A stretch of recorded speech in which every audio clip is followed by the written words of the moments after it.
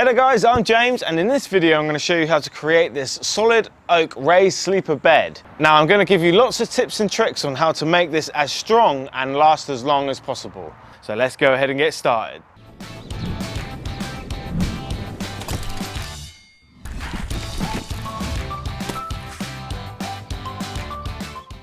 Solid oak sleepers are naturally resistant to rot, but if you were going to be using softwood sleepers, I would definitely recommend digging out the ground and laying down scalpings or some sort of a hardcore for the sleepers to sit on. That's just going to give drainage for any water that gets down there. Now that will mean that the sleepers won't be sat in the wet soil and it will reduce the chances of rot. But because we're using solid oak, we're not going to go through all that extra hard work and labour, and we're going to just paint bitumen on every single surface of the sleeper that's in contact with wet soil, and that's going to make it last a lot longer.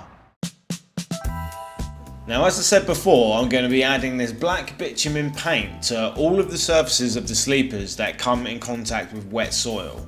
It's a waterproofing paint that's used a lot for many applications in the construction industry, but it's going to stop water from penetrating the wood, and that's going to considerably slow down the rotting process. Now you'll want to get this painted on well before you come to lay the sleepers, because you'll need it to dry first, and it's going to take you 2 coats of paint. So we're going to be stacking these sleepers on the narrow end and not the wider end. This is to obviously give us an extra height without using so many sleepers. These oak sleepers aren't cheap, so we've bitumen the bottom of the sleeper, which is going to be in contact with the ground.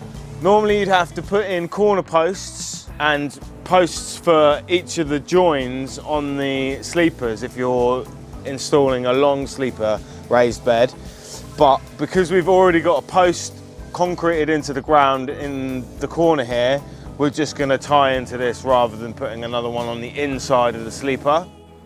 When you're screwing into oak, you absolutely must pilot hole the wood first. Oak is much more dense than softwood and tougher to screw into. If you don't pilot hole first, you run the risk of snapping off the head of the screw. So we're going to be using these timber fast joist screws for screwing the sleepers into the posts. These are 150mm screws, so they're just strong enough to go through the 100mm sleeper and into the post. So once you've got your first sleeper in position and it's perfectly level, you can then screw through the sleeper and into the supporting post.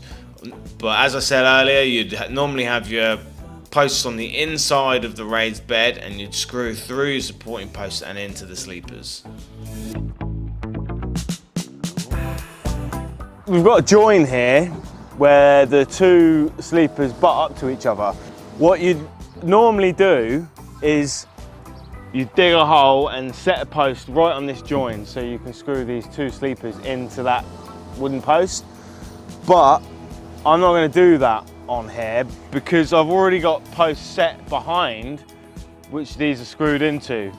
We're going to be stacking the sleepers in a brickwork fashion, so the next sleeper will run over the top of this join, and the join for the next layer of sleepers will be further up, and that's not going to go anywhere. Of course, if you didn't have these posts here, or if I didn't have these posts here, I would be setting a post in the ground and screwing in through that just to support that join. To cut this oak, you're going to need something serious to cut through it though. Handsaw just isn't going to cut it. So you'll need either a circular saw or a chop saw. You can use a chainsaw, but it's going to give you a much rougher cut. My chop saw blade wasn't quite long enough to cut all the way through the sleeper, so I had to then flip it over and then cut through the rest from the opposite side. Took a bit of extra time to complete, but it did give me a much nicer cut on the ends. Okay, so every post that you put in the ground, we're going to paint with this bitumen, really coat it, and that's just going to protect it from rotting in the ground. Of course, it's going to be completely covered with soil because it's fitted on the inside of the sleeper. So you want to paint pretty much the whole thing, and I'll finish off the rest once it's in place. Make sure everything's level and then screw in.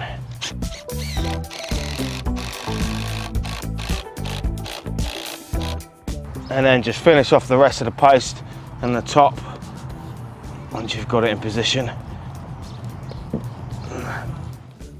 So you only need to bury your posts about 1 foot in the ground for the raised bed, and that's perfectly adequate to hold everything in position. And then you can top up the post holes with some post mix and set them in concrete just to make sure that everything's secure. Of course, you can set all your posts beforehand, but it was easier for me to do it this way around because I had limited access to screw everything into place.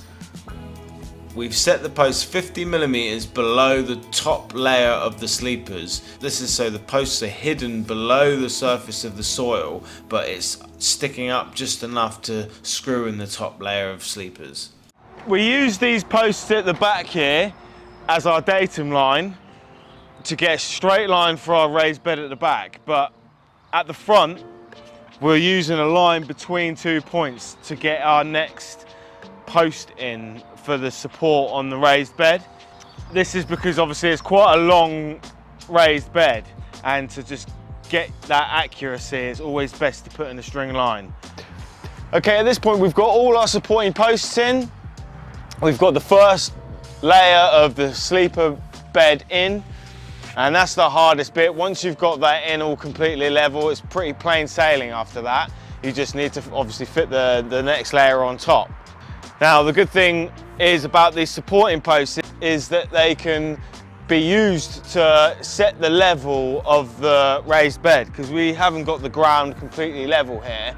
So we've raised it up and screwed it into the supporting posts just to get it completely level all the way around. We'll end up backfilling underneath this anyway, but they're good to just support everything and keep it all completely level.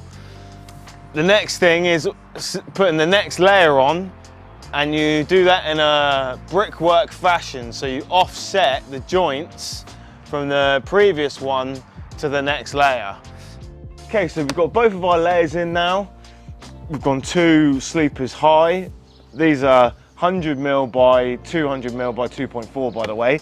And we have got the internal supporting posts bitumened, and we've screwed in through the inside into the oak, rather than on the outside, just to hide all the fixings.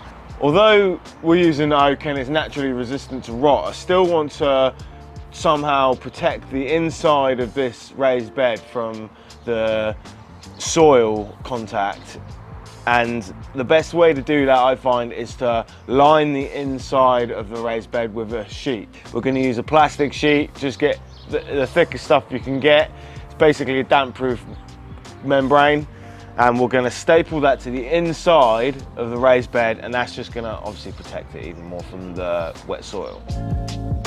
Okay, so what I did was just measure the depth of the raised bed, and then that's going to give me the depth of the sheet that I need to cut.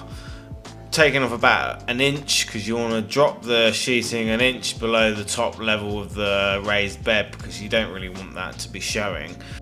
Now I'm measuring the internal dimensions of the raised bed. This is to give me the total length of sheeting that is required to wrap the entire inside of the raised bed. You're going to want to lay your sheeting out on a large flat surface to make it easy for you to cut it.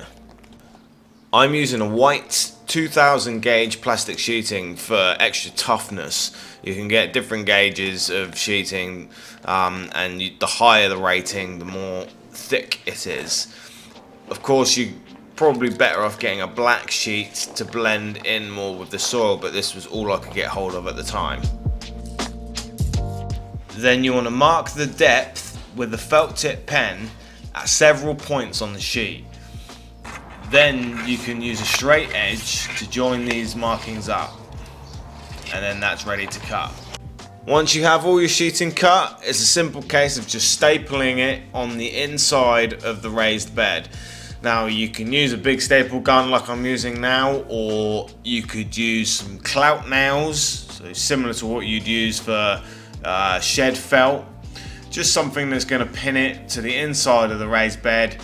You don't really need to worry too much, because by the time you've filled it up with soil, the soil is going to obviously hold everything in place. So the staples are just really there to hold it for the time being. When you get to the supporting posts on the inside, you'll have to just cut these in around the posts, which is a little bit tricky, and then you can just cut the tops and then fold the tops over to just totally encompass the supporting posts to just make sure that they're not going to be in contact with any soil. That's going to give you double protection.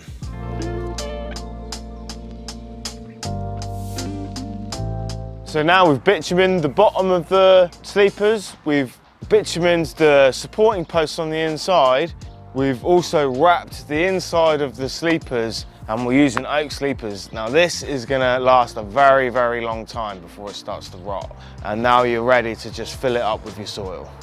I'm going to link every single product I've used in this video in the description box below, so check that out if you want to source all the materials that I've used in this job. Thank you all for watching, and I hope you've liked the video. If you have liked the video, please click that like button, as it will really help my channel to grow. Also, if you want to see more DIY videos, fencing tutorial videos, or anything to do within your garden, then please click that subscribe button, and don't forget to hit the notification bell to be notified when new content is uploaded. Thank you for watching, and I'll see you next time.